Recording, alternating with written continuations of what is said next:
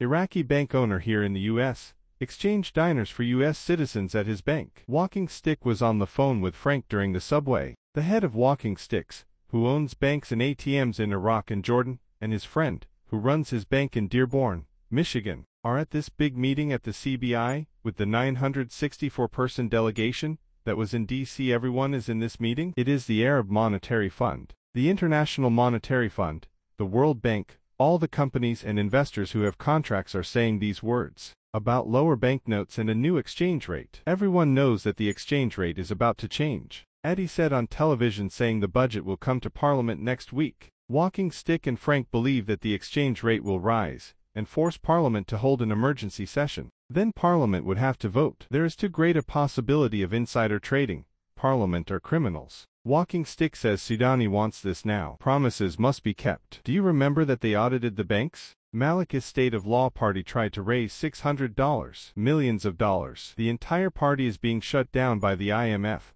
the FMA and the CBI. They were funneling funds to Iran across the border into Iran for their own enrichment. They and the private banks were closed. That's why they think that with all the corruption, they will have to announce the new exchange rate, and the Parliament will hold an emergency vote after the exchange rate change. The CBI determines the exchange rate. Sudani and CBI are working together. Those sanctions were lifted in time for a change of fee. Everyone at those meetings will be on stage with Sudani, including the two friends from Walking Sticks. Walking Stick says Sudani will make the presentation, and this will happen after that. Sudani wants it now. Everyone is there waiting. It shouldn't take long.